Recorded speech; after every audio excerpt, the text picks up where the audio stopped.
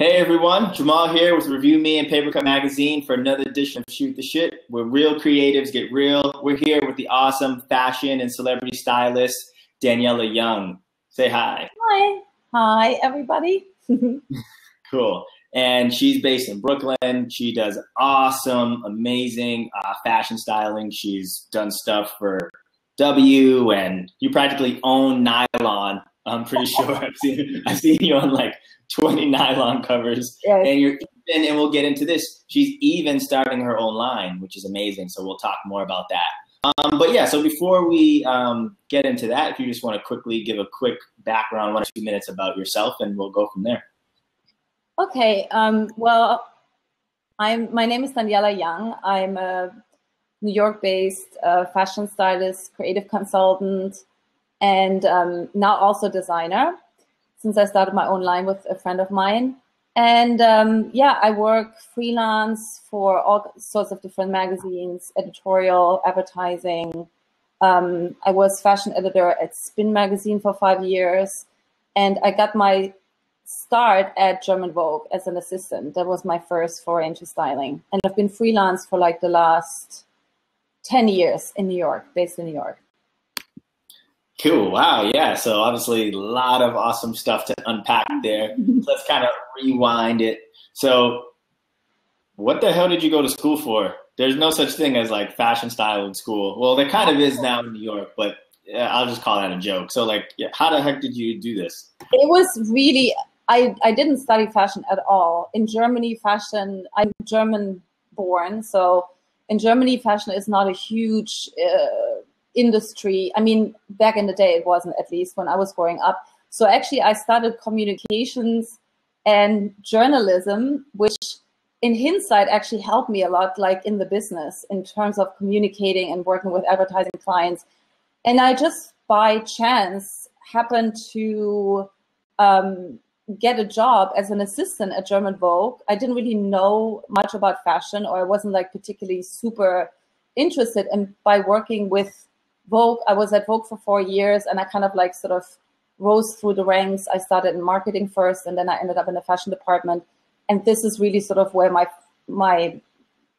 sort of interest in fashion started, was by working and assisting on Vogue shoots and learning about fashion and designers and models and all of that. And then when I wanted to move to New York, a friend of mine just said, you should just become a freelance stylist. And, you know, I had contacts through my Vogue friends and photographers, and I just started testing and working in New York freelance. And then I ended up working at Spin magazine, and again, started as an assistant, and then worked my way up to fashion director. And I was fashion director at Spin for 5 years.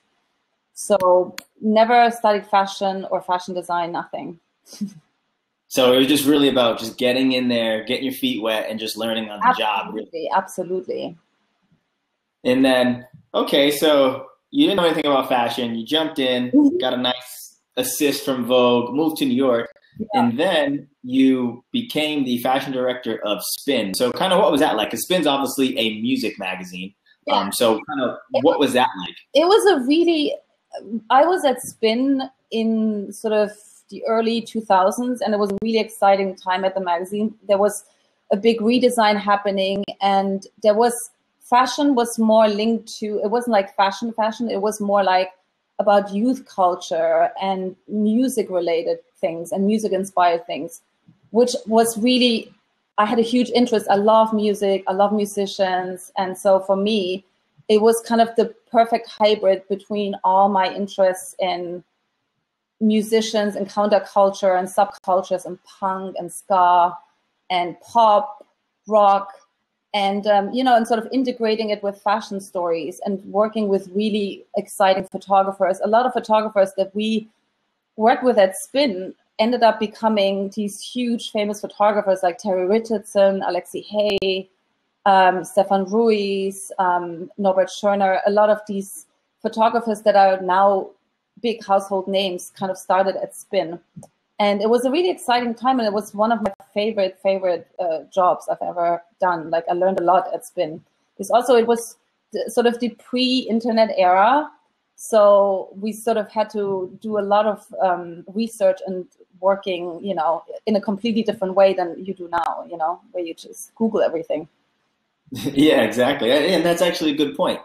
So talk to me about how you approached, so obviously at, Spin, since you're the fashion director, a lot of the ideas kind of came from you, correct? In terms of like, you'd be like, hey, we're going to shoot this person with this photographer. And I'm guessing you kind of like commissioned the photographer. So I guess walk me through one of your favorite shoots with, say, Terry Richardson. How did that come about? And, walk us through that. Well, with Terry, it was basically a lot of times we would shoot musicians, and then I would find sort of an angle to, like with Terry, I think it was all these singers of up-and-coming bands, and I had a lot of friends in the music business, and so I would always, try to have my ear on the ground and email everybody and ask, for suggestions, like if they heard.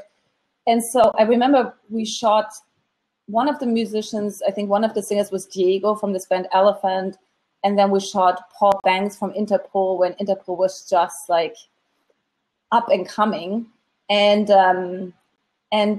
this other guy, oh my God, I forgot his name, but it was all musicians, and and half, like, it was always based around their own style, so you couldn't really completely style them, but I quite like that. I sort of love the era of musicians before they completely became, superstars and working with a stylist all the time. I always try to sort of implement what they were wearing to begin with. And a lot of times, like when I commissioned photo shoots, it was, we had a lot of advertisers, so you would always have to think of what kind of like story could we do and where, how would kids relate to it? So it was a lot of denim shoots. It was a lot of sort of punk inspired shoots, goth inspired shoots, sort of all the music genres that we could possibly think of. Like there was a lot of grunge, Nirvana influences, which is still like 10 years later in fashion, and interesting locations to find. Like we had like shoots in the desert. I remember one shoot that we did in the desert, and we just shot these random kids that we found in the street in LA. Literally picked them up and drove 2 hours into the Mojave Desert and just put them in clothes. But it was kind of an exciting time because Spin wasn't a fashion magazine. We had a little bit more freedom in terms of just what we put on them. And I customized a lot of the clothes and, cut things apart. I used a lot of vintage, which now you don't really see in sort of the mainstream magazines anymore. But it was a really cool time. One of my favorites. So you were actually kind of getting your hands in there, actually really not only even styling, but almost designing in a sense. Cutting stuff. Yeah. I mean, that was the fun. It was always really super collaborative. And because a lot of times, like, we wouldn't actually get the clothes, when you think of like the early 2000s, and Spin not being like a high fashion magazine, you couldn't just call, couture beautiful samples for, fashion stories. So we would have to really come up with interesting ideas, how to make, how can we make a story out of like, denim and sweatshirts. And we had to shoot a lot of streetwear back in the day. And, I used a lot of interesting casting. I think casting was sort of our way to get, cooler kids. And I remember one of the casting, my friends that did a lot of the casting for our issues was Danielle Peddle, who now is casting Givenchy. He does Philip Lim. He does all these big fashion shows. And, and when he started out, like we started kind of out together, he would always find me these amazing kids on the street, and we would just like put them in fashion shoots. Yeah, that's so cool. So, some of the things I'm kind of hearing. So one of the things that we always hear from either stylists or even fashion or photographers is they'll say something to the effect of, oh, I can't get clothes, I need pull letters. But for you guys, and I think that's actually very important, is you were coming from a music magazine, and fashion brands are like, you're music, we don't care. So you guys just had to make it up. You were scrappy, you were hustling. And I like that. Oh, yeah. I mean, the hustle, that's what I always say. I try to explain this now to, young stylists or assistants that want to branch out. Like in the beginning, even when I was I didn't really do like that many test shoots because I pretty much came from working at Vogue, and then, you know, I would start basically working right away. So I didn't have like an extended freelance period in between. But I shot a lot of vintage. Like I had so much stuff that I would constantly scour flea markets and go, you know, and cut things up and like paint on jackets. And, you know, a lot of the stuff that you see now that designers are actually designing, like, you know, painting on things or turning things inside out, upside down, sewing. I mean, we had to do by ourselves because we didn't really, you know, some of the clothes we had to shoot were really boring. So you always have to come up with like a cool idea how to make them like less boring. So we had like things embroidered. I put like, I would shoot a hoodie and then put rivets in, you know, bring it to a place and just have grommets all over or stuff like that. I mean, it makes you sort of ingenious because you have to work within very small parameters. But the fun thing is, when I look at some of the shoots I did back in the day for Spin, they still seem sort of fresh today because it wasn't like you know, it still looks like it could be now in a way, you know, because the fashion hasn't really changed that much. Like people still love kind of the same silhouettes, like a lot of jean sneakers, that kind of vibe. Yeah, and streetwear is kind of really in right now and all that kind of stuff. And we'll get into that. I think you did something. Did I see that? No, I can't remember. You have so many people on your website. I think I saw somebody, but we'll get into it later. But yeah, you have some bloggers on there or something, people streetwear. So yeah, definitely that's kind of in right now. Yeah. So yeah, so okay, you're finished with you're at Spin, and then, you know, why'd you want to leave Spin and move on to other things? Well, it was mostly, I was at Spin for 5 years, and then I had my daughter. And, you know, and being a working mother in America is just, you know, it's hard because you have very little time off. And I had my daughter, and then after a year, I just felt like I didn't have enough time with her. So I felt like I didn't want to be in an office every day anymore. I felt like after 5 years, it was time to make a change. And I just wanted to be freelance because, you know, being in Europe, or from Europe, I would love to go home for like a month instead of like a 2-week vacation. So it was kind of sort of a necessity to move on in order to have like the life that I wanted to lead, to work less and spend more time with my family and travel more and spend a month every year in Europe, seeing all my friends and travel and that kind of stuff. So freelance just seemed more suited to my life at the time. So that's interesting. Yeah, most people would kill to be, you know, in a locked in magazine position, but you're like, I'm gonna go freelance, get that freedom, which is, you know, the free part. Obviously, it can be more up and down, but I think there are a lot of benefits, and you can work on a lot of different things and create your own schedule. It's not for everybody, for sure. I mean, I know people that really don't like being freelance. Yeah, they're like, no, not for me. No. Yeah. So let's get into a quick, one of the top questions here is, so what is something, and this is coming from a photographer's perspective, I feel like, what is something that you can offer a stylist besides a pull letter that would empower them to make a difference, such that they are a yes to collaborating with you and the team versus saying no? Like what I offer to a photographer, or as a photographer, what would you offer to a stylist like yourself to make you want to join the project besides a pull letter or yeah? In general, like when I work with photographers, let's say if I don't have a relationship with a photographer and I get approached about doing a story, I mostly, first of all, look at their work. You know, I look at their pictures and see if, you know, we would vibe, if I like his or her work. And if this is something that interests me, I'm really selective, since I've been doing it for a long time, who I'm doing editorial with, because I'd rather do less editorial and do really amazing shoots when I do editorial. So mostly it's just like about, do I like his or her work?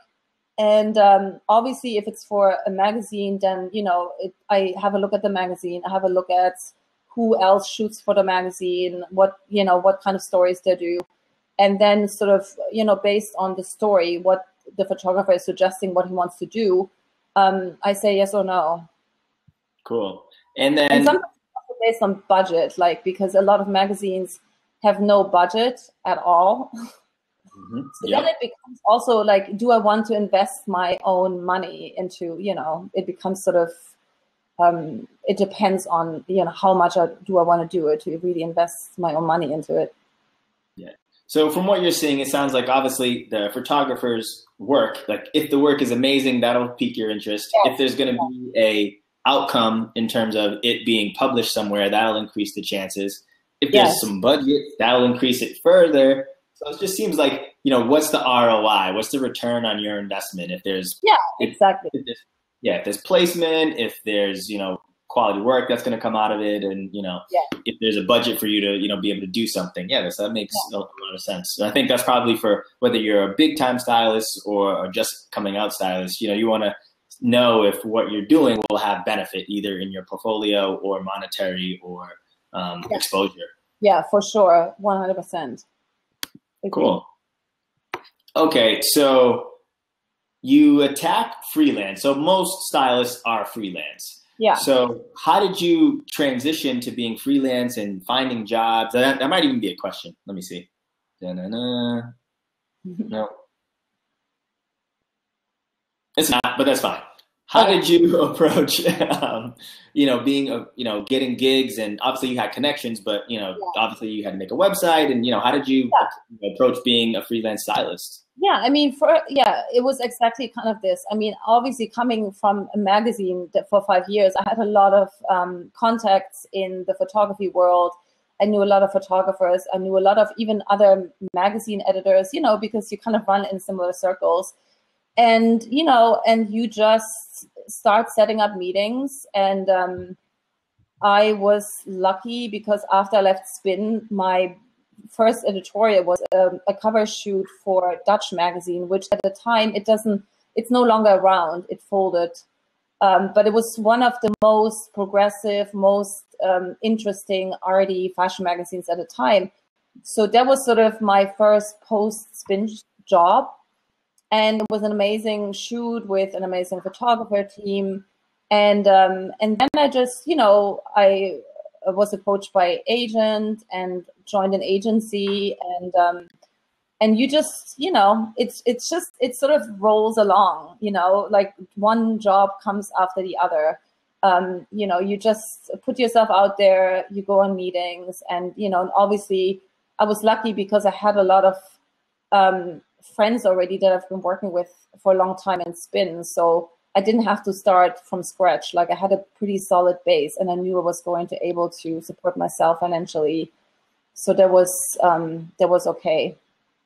Yeah. So, from what there was a question. What is a good way to put yourself in the front of the right people? I skipped over that one. What types of events would you attend? What are some good resources to use? You kind of hit upon some of those things, but I guess if you could sum up what you just said to attack that question, that'd be awesome. Yeah.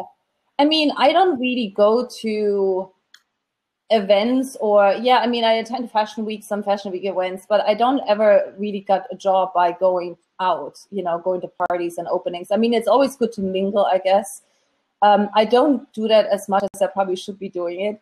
But I think I really prefer one-on-one meetings. I like to meet with photographers. I like to meet with even agents, meet with photo agents, show them your work, and then they will probably say, hey, I have photographers that would be perfect for you, like from the temperament wise, but also your work would gel. And then, I like setting up meetings, and I think it's most beneficial. Like for me, I think the people I've worked with the most, I've met like one-on-one with. I haven't really met them like socially or through, parties or whatever. I think I prefer setting up meetings, old school, and meet with people one-on-one. Nice. So one of my favorite topics is, let's get into some of the work. And I think this can attack, perfect. This can actually attack two birds with one stone. So I'll screen share. your website, which is, oh, that's not your website, but we'll get into what that is in a moment. Okay, boom. This is your website. Yes. So cool. So we have a W piece here. So your first link is covers, and I believe one of the questions is, we'll make this full screen so people can see it. So it is, what is it like doing a cover shoot? What did you enjoy most? Editorial, and what do you enjoy most? Editorial or personal styling? So first, let's talk about covers. What's it like doing covers? And we'll just first kind of scroll through to see all your amazing covers. Yeah. You have W, and we have L, which is awesome, Santa Miller, and we have Honor and GQ and Rodeo and this and that, Nylon and Dove and Over and all of these awesome covers. It's amazing. God. All these it's funny because I never really sort of look at my work that way. Yeah, I guess. Yeah, you just scroll it. You've shot like 30, 40, Selena Gomez is on it, Ashley Green, Taylor. These are all like style mavens right now, in the current generation, and you've kind of styled them all, which is I have done a lot of nylon covers, which it's just sort of over the years. It's kind of like an old school spin right there. Nice. I don't have that much spin stuff anymore because it's now so long ago, but some of my favorites I still put on there, for old school sake. Yeah. So let's talk about, what's it like doing a cover? And let's maybe even get specific, what's one of your favorite nylon covers? I'll just scroll through and you can talk about. By Mary-Kate Olsen. That was actually my very first nylon cover. And it has kind of a funny backstory because when I was approached by Nylon, this was very sort of shortly after I left Spin, because before I left Spin, I couldn't do any freelance work for other magazines. So I was on vacation in Austria and I was skiing and I was literally on top of a mountain, and the photo editor at the time from Nylon called me and said that they're shooting Mary-Kate Olsen. They presented 20 portfolios to her. She's very picky about her stylist. And that she, out of all the people that presented, she picked me. And the shoot was like, I think they called me on Wednesday and the shoot was on Tuesday, but I was in Austria on vacation. And I said, and of course, like at the time, like, I was with the Olsen twins, they have such amazing personal style and I love them. And I said, I would be, so in love with working with her, but I said, I can't do it. Like, I'm literally in Austria. I don't even have access to a computer. I'm on top of a mountain. And he called me back and said, like, you have to do it because otherwise the whole shoot is going to fall through. And so I literally had to, in Austria, find a computer. I ended up doing requests like from vacation and then flew back to New York. And I ended up actually bringing a lot of my own vintage clothes to the shoot. And Mary-Kate was so cool. And of course, like, we're completely yin yang, like we completely fell in love with each other. Like, we just clicked and we have very similar tastes. And she ended up actually wearing a lot of my vintage clothes that I brought from my closet in the shoot, which is ironic.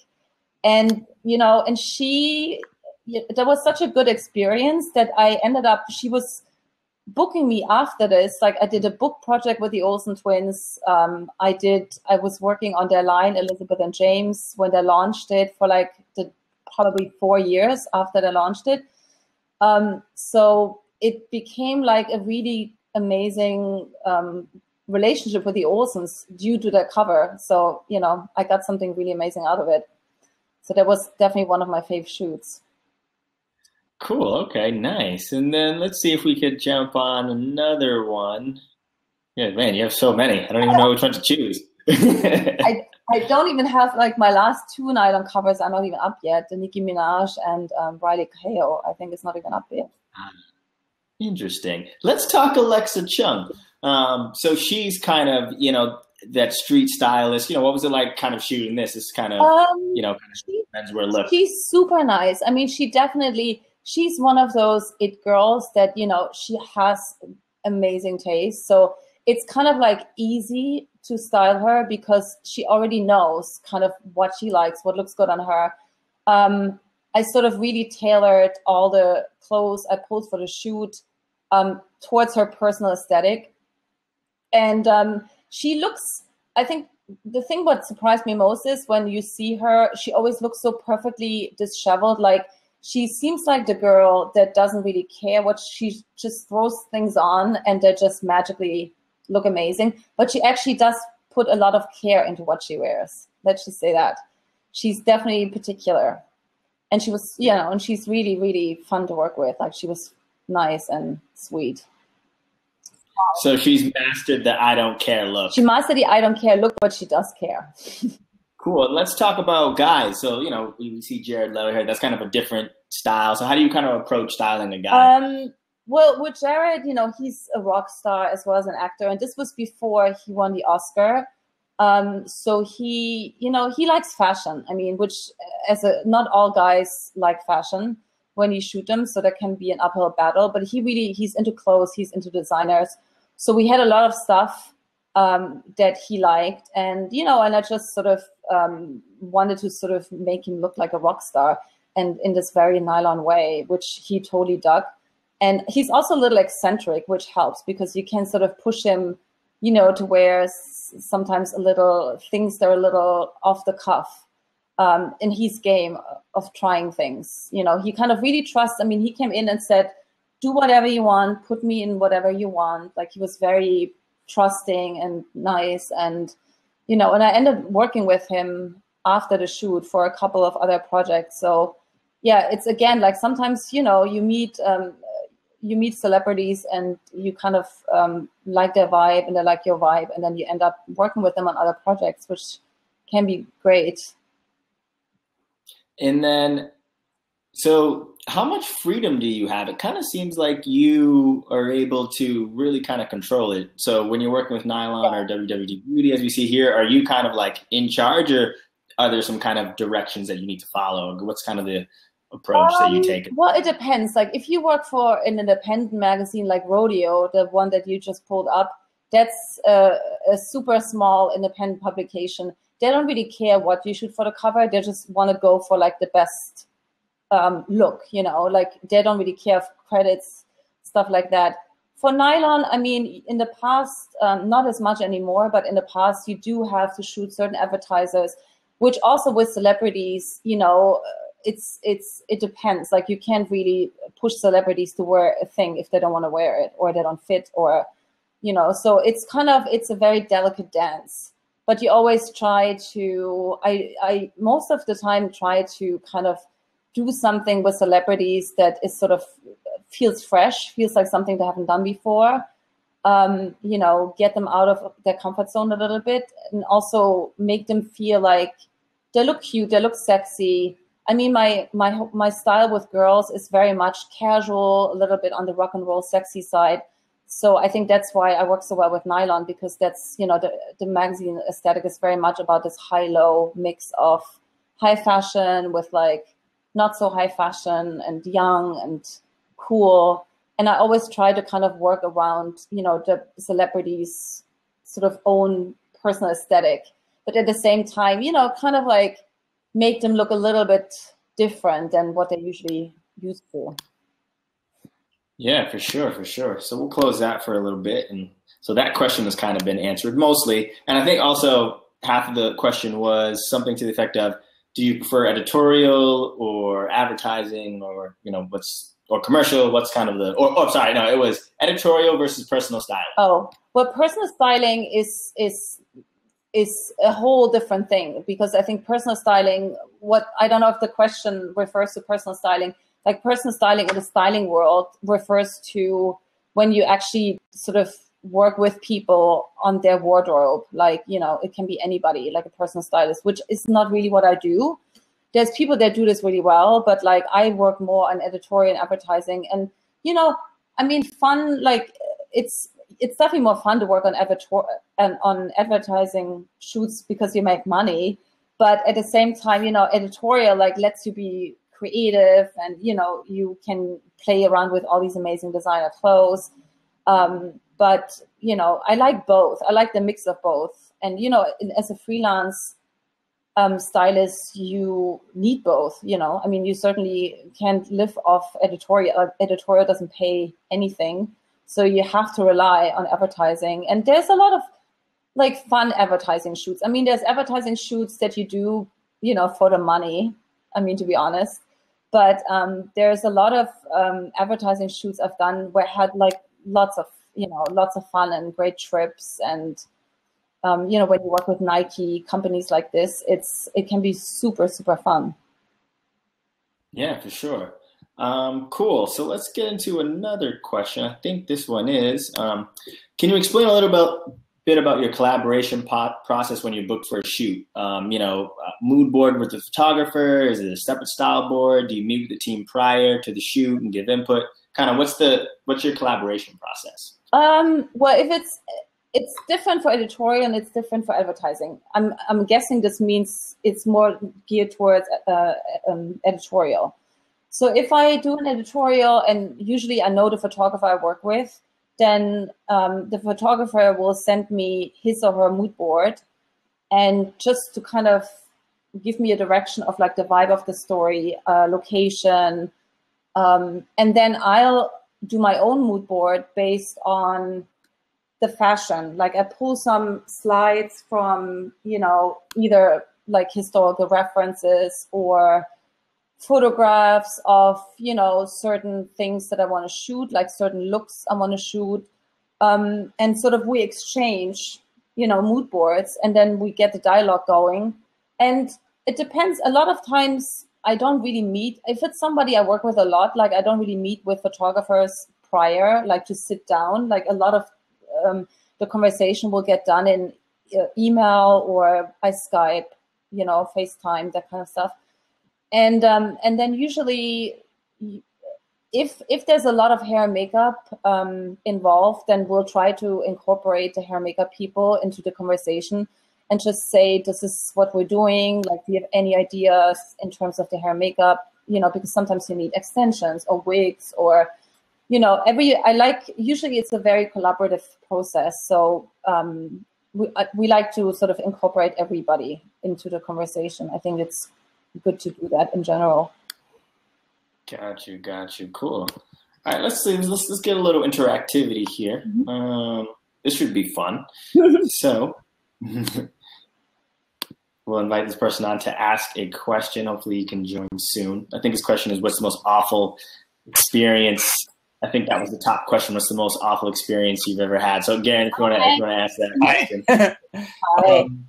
Yeah, your most awful photo shoot experience. You know, a lot of times we hear about the ones that went well, but what about, were there any standouts for you that really didn't go well, and why? Well, I'm sure, I mean, there is a few. There's a few for sure. I mean, there was one, which was an advertising shoot, which was awful, not because of the shoot or the photographer, but the producer on the shoot was, you know, he was just he was a big asshole, and he was a misogynist. And the entire week, it was an entire week shoot, he was making, you know, disparaging remarks about, you know, his girlfriend and women in general. And he was just a not nice person to be around. And on the last day of the shoot, I think my assistant was asking him we needed a box to pack up some stuff. And he had a complete meltdown and started yelling at me in front of everybody. And I just walked out. Like, this was the first and last time I've ever actually walked out of a shoot and didn't return, because I was done dealing with him. And I called my agent and I said, I don't ever want to see this person again. And no one deserves to be treated like this and spoken to like this. And then, of course, like, he called, he apologized, he was giving me this under so much stress bullshit talk. And so that was awful, because I've never done this before. And I'm in general like a really nice, level-headed person. And then one experience on a celebrity shoot for Spin, it's that long ago, was we had a shoot with a singer, and I pulled, you know, we had a lot of clothes. We had like racks and racks of clothes, and she came in with her personal assistant, and they had like a teeny tiny box of just random like t-shirts, and she ended up, she didn't even look at the clothes I brought. She just literally pulled like a tank top and you know, wore this on a cover shoot. And you know, I couldn't touch her. She wouldn't try anything else on, and she was just awful. She made the set designer cry. Like the set designer had built this huge, beautiful set, and then she refused to be photographed in it. She was just awful. And so that was bad. Wait, okay, who was this? Can you say who this was? Okay, I mean, I guess I usually don't like kiss and tell, but it was so long ago, and I don't even know if she's around anymore. It was Nelly Furtado. Really? What? Yeah. Oh my goodness. We all love her. Oh well. I like a bird, like I'm like a bird. And I remember I came home after this shoot, and I had actually her CD on my computer, and I erased the entire CD because I hated her so much. And the funny thing is that on the same shoot with Nelly Furtado, we shot Jay-Z, and Jay-Z was the nicest, sweetest, like most caring, like huggy bear. He was just like, I love him. He brought champagne. Like he was the funnest, you know. And who knew the guy who used to sell drugs was the nicest, and the girl who sings about birds? I was intimidated like by Jay-Z, but like, you know, Nelly Furtado, where you think she's this cute little, she was so, yeah, she was a bitch. That's fantastic. Yeah. Shoot the shit when real people get real on here. That's what we're talking about. Yeah. Let's get to the question.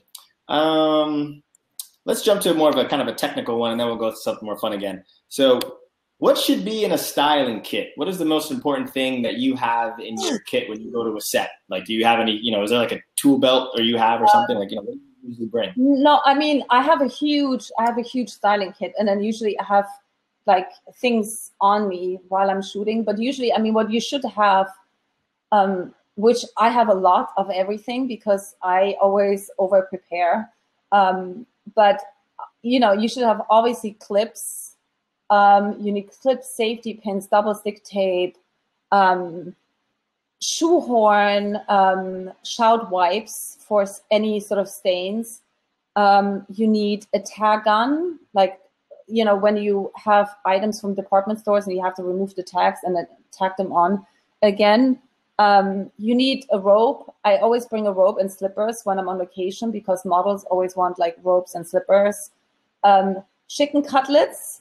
I don't know if a lot of people are familiar with the term chicken cutlets when a model needs help in that department. Then, you know, pedals, like breast pedals, like all these little tricks that you need for girls to cover up nipples, nipple covers. Shoe inserts to make heels more cushy. Yeah, I think that's sort of like the main. And then also, like, you know, I have a whole other kit with underpinning, Spanx, underwear, tights. You know, I always bring tights to shoots. You know, Spanx when, you know, you have celebrities, you want to have some Spanx in case they feel uncomfortable or, you know, they just need like a little help. So yeah, but that's sort of the main things I think you need to bring on every shoot. Cool. So pretty much just always be prepared as much as you can never have too much because stuff. Also there's always other people that come ask you, you know, scissors. I mean, scissors too. Scissors, a little sewing kit. I mean, the list goes on. It's a lot. Cool. Wow, that's crazy. Oh, wait a minute. Oh, so I'm done answering. So the next question is, photographers you enjoy working with the most. What is it that makes these photographers so wonderful to work with?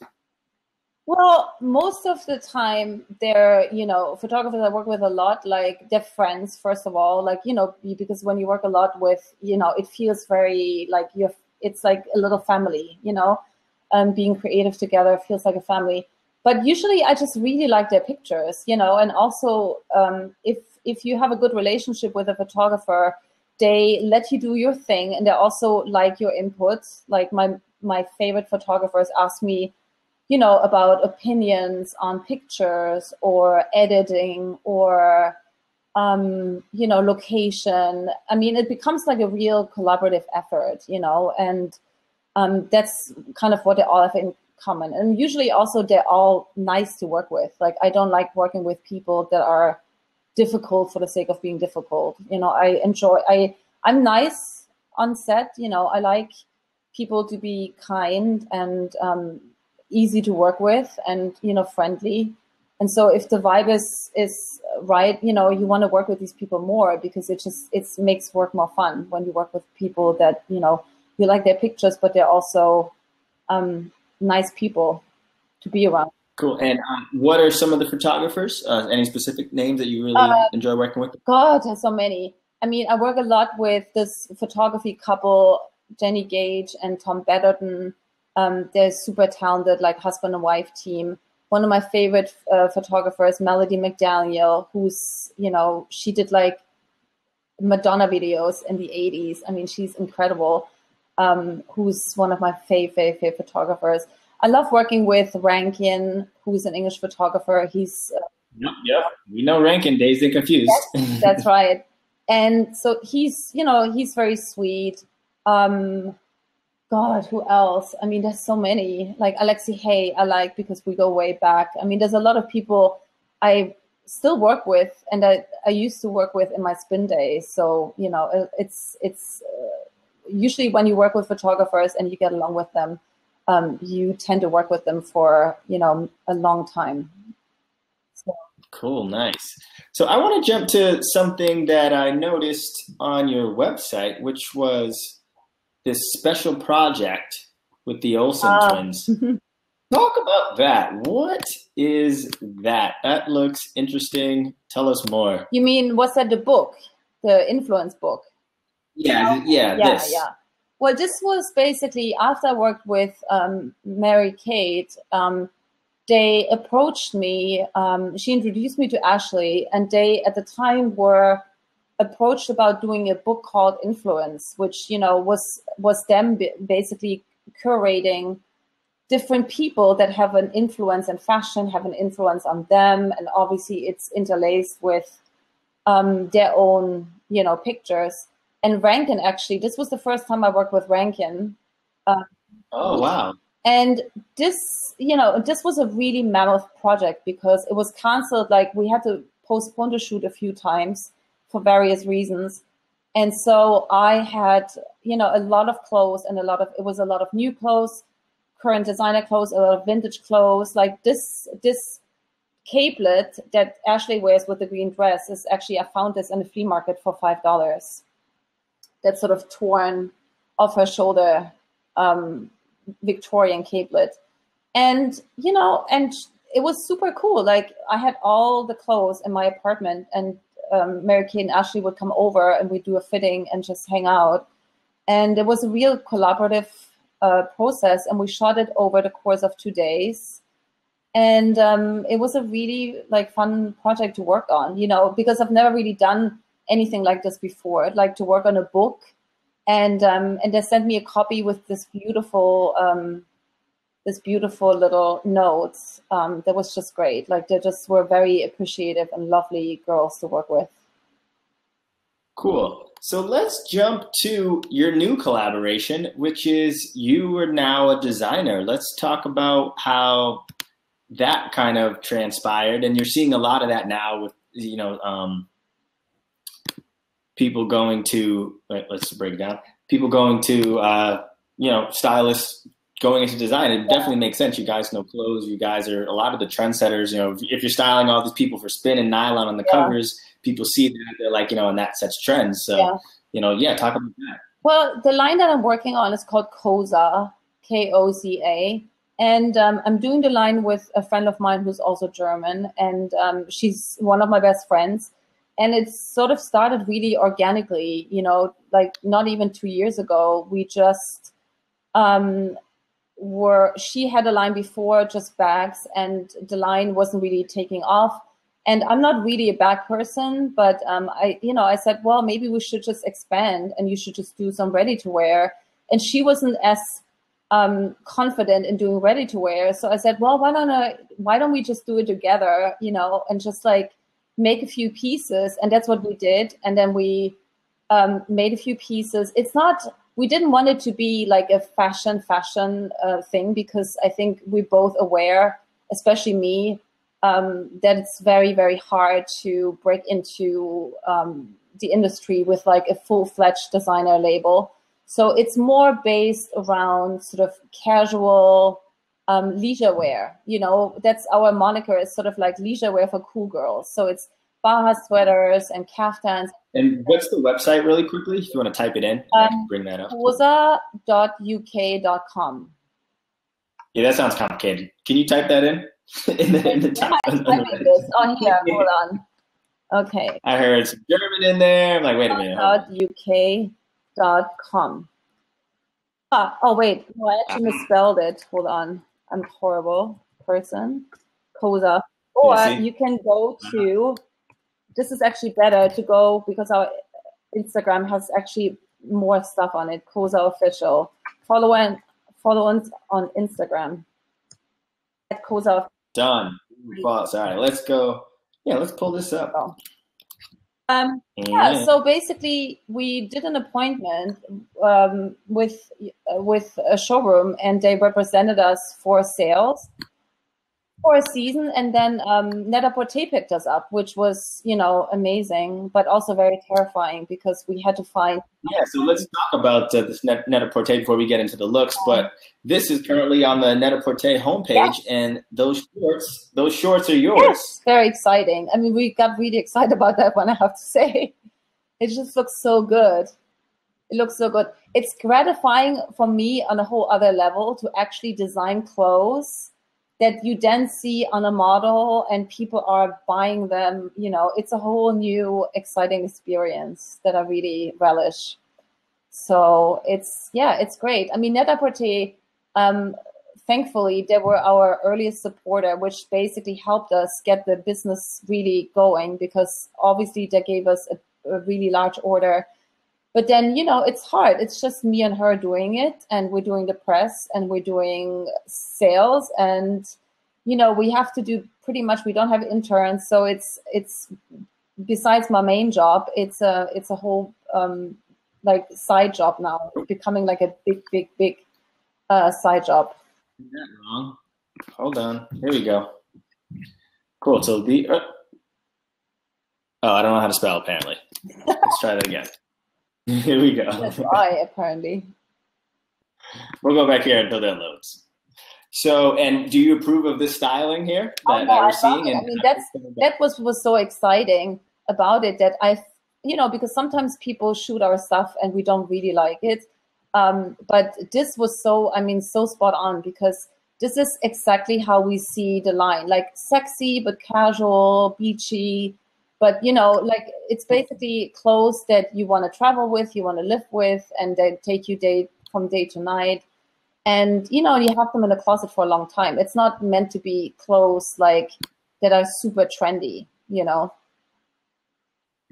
Got you. Yeah. And so what are some of the next steps you're doing with the line while Instagram loads? For some reason it's taking so long. Well, we're working on a resort right now, and we're just expanding. You know, the line is getting bigger, and hopefully we want to, you know, be in more stores. We have really good stores right now. Like, we're in a lot of amazing, I mean, besides Net-a-Porter, we're in a lot of amazing specialty stores, like Kerna Sabet and the Dresslin, Lise Walker in LA. So we're trying to, you know, just expand, like, get more stores, get in more retailers, and get the line more out there so people, you know, hear more about it. Like, press certainly helps. Like, being on Net-a-Porter helps for sure, for visibility.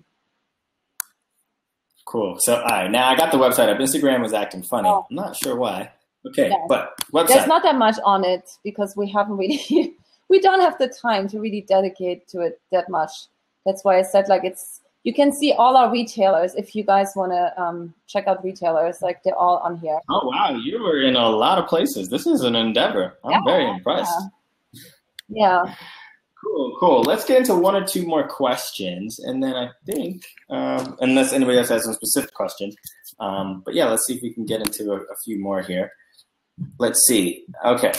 What is the industry standard? Well, let me click it first. What is the industry standard when it comes to presenting your portfolio? Is it necessary to have an actual book, or is it okay to have an online portfolio? I mean, for me personally, I think it's maybe different for photographers. I think photographers, when they go on appointments, people still like to see an actual portfolio because, you know, the photography, you want to present it, like you want to see the big prints. Photographers are quite proud to present their work, and like, you know, so you see the quality of the photographs and all that.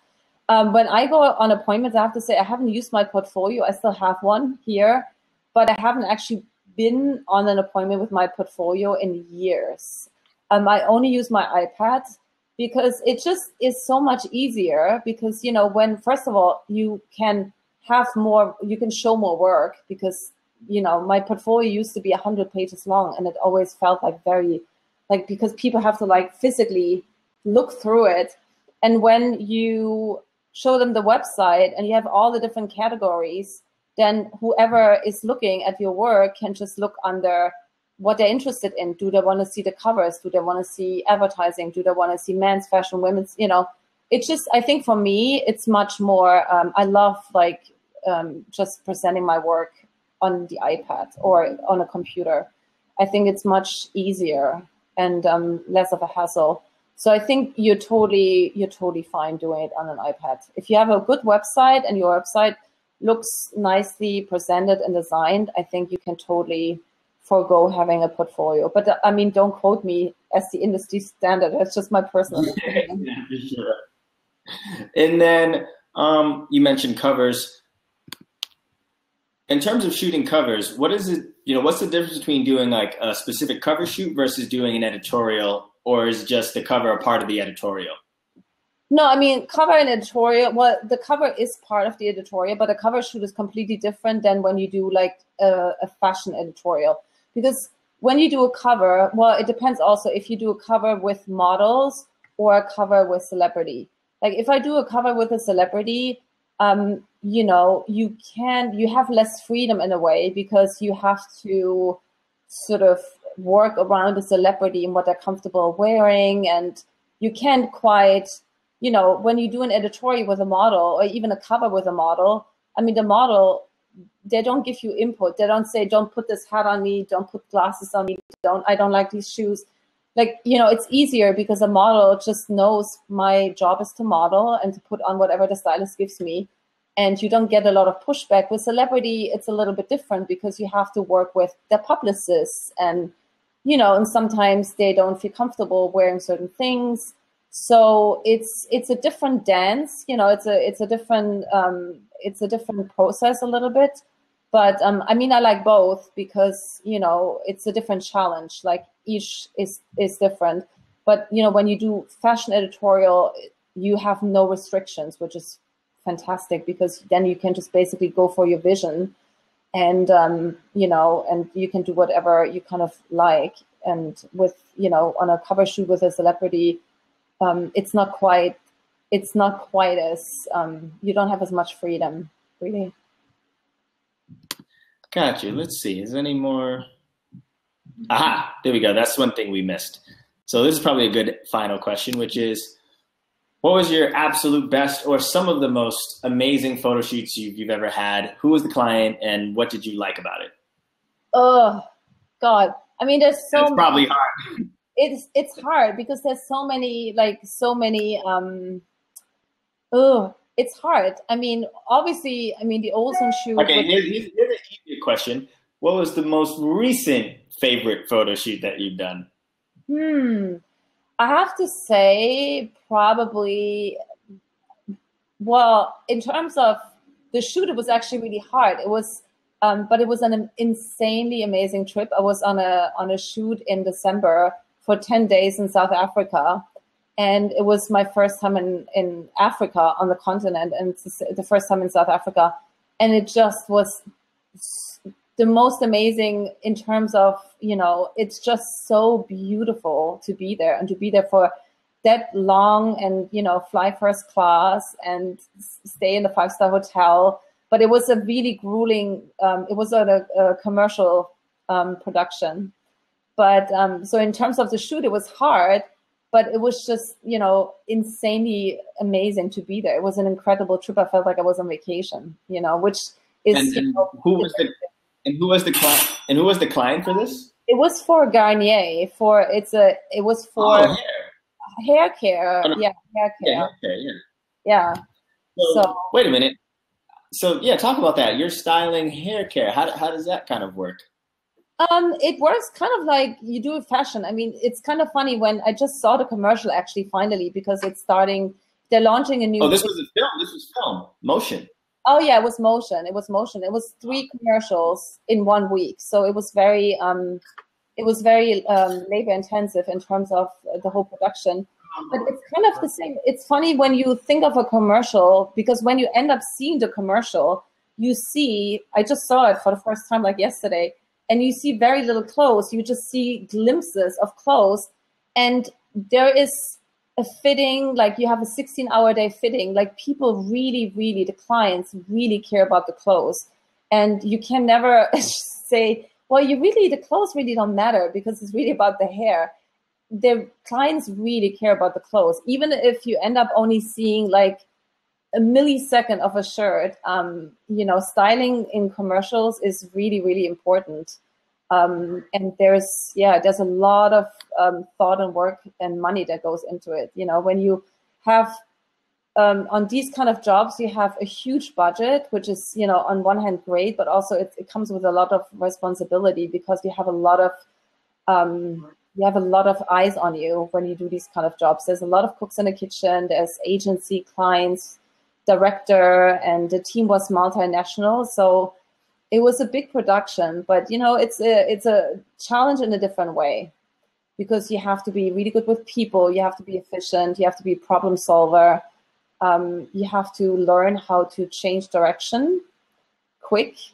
And you know, and luckily I'm surrounded by an amazing team. I have an amazing assistant. I had a great amazing local assistant in South Africa. So it ended up, actually, it was one of my favorite shoots, even though it was very challenging shoot when we were going through it. Yeah, that's a great way to end. Obviously, film is, you know, motion is becoming so important now to fashion brands and magazines and things like that. So that's actually kind of a great way to kind of end off here. So obviously you've been on for way too long. You can talk forever. Those are the best guests. Other people can I just ask a question and they just talk for 10 minutes and then you're like, wow, okay then. No, that was awesome. Thank you so much, Daniela, for Thank you, Jamal. Thank you so much. And what we can do is, if you could email us your like a picture of your styling kit, and we'll just like send it out to people. I think that could be cool. I think that's it, because you kind of listed a lot of stuff and I'm pretty sure we forgot it all. There's a lot, yeah. Cool. Thank you so much. Feel free to follow her. We'll put your so we got the Instagram, we got the website. Look for her stuff, tweet it, push it, do all that amazing. I don't do Twitter. I'm like the only person that doesn't do Twitter, but yeah, I'm on Instagram. That's my only social media outlet. Thank you so much. Yeah, thank you. Hopefully we'll bring you back on in a couple months and get some more updates. Okay, cool. Bye, Jamal. Bye. All right, bye, Danielle.